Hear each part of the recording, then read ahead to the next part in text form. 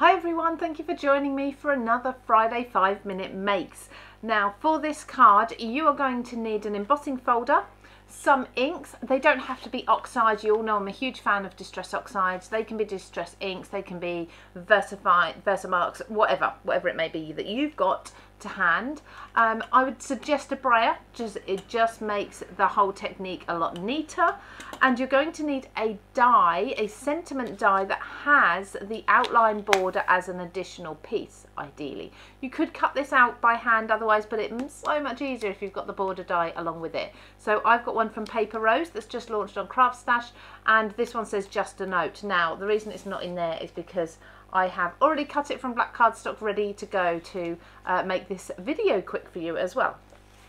So the first thing I'm going to do is actually use this border die because I don't want to be die cutting into my panel once I've put my embossing folder onto it. So I'm going to just pop that into the centre but towards the top, so about a third of the way down from the top, and I'm going to take a little bit of low tack tape just to hold that there. Now I'm going to run this through my die cutting machine and just pop that out. Now you can keep this bit. I'm not going to use it today in today's card, but you could keep that and use that as a border another time. Folding back the low tack tape and peeling it ever so slowly so that we don't have any residue or anything left on there. Okay, so now we want to add some colour to our background. Now this is a 6x6 card base and I've just cut a panel a little bit smaller, so it's probably around about 5.5 by 5.5 inches to sit on top.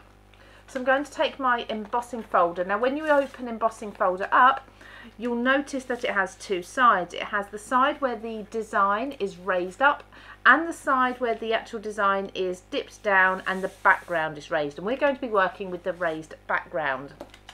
So I'm not worried about getting ink on this side. If it does, it's fine because that side is going to be the reverse of our cardstock.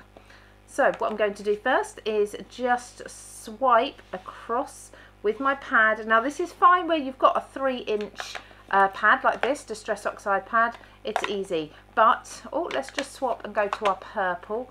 But if you've got smaller ink pads, you might find this not as easy. You might end up getting some ink down below in the dipped areas, which is not what we want. We want the ink to sit on the surface there. So if you do have smaller ink pads only, that's where your brayer is going to come in handy. So I'm just going to pick up a little bit of ink on the middle of my brayer there, and I'm going to run that across the middle just to blend those colours in together. So the blue into the purple and into the pink as well. So now we're going to pop our cardstock into this panel. So I'm carefully going to drop it into the middle, fold it over, there we go, and I'm going to run this now through my die cutting machine.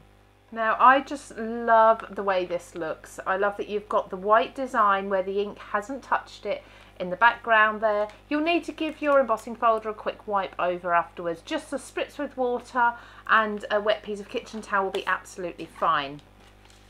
Now I'm going to place this on my card base there.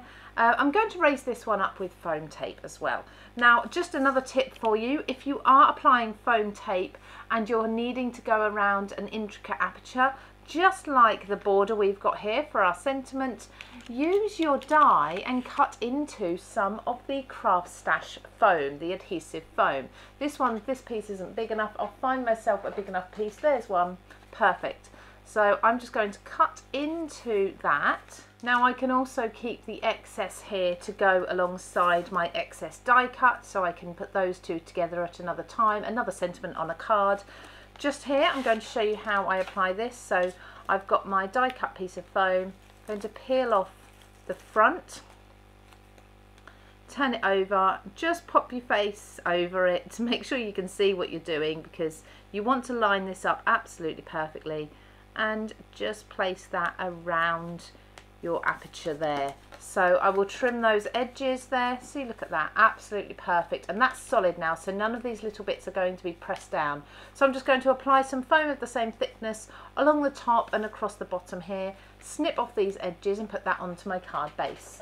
So there I've got my perfectly raised up aperture, my pattern paper that we've created, and I've just die cut the word "Just a Note" from black cardstock here. This is going to be popped inside. Now I could raise this up on foam as well. For this, just to make it really quick, I'm not going to, I'm just going to put it flat down onto the card base through that little aperture there. So I'm going to use, for this I'm going to use my tweezers and some glue. My favourite glue at the moment is my bookbinding glue from Creative Craft Products. Now as always, my last little finishing touches are going to be some little gems, just some iridescent pearls that I've got here, absolutely beautiful, and they go with any colourway of card that I'm creating. Now if you love this 5 minutes make, don't forget to check out the playlist. I'll link that just here for you, and please do come along and subscribe to my channel if you haven't already. I'd love to see you here watching more of my tutorials. So there's the finished card. Isn't that just gorgeous? And it really did just take me a few minutes. Thank you everybody, I'll see you soon.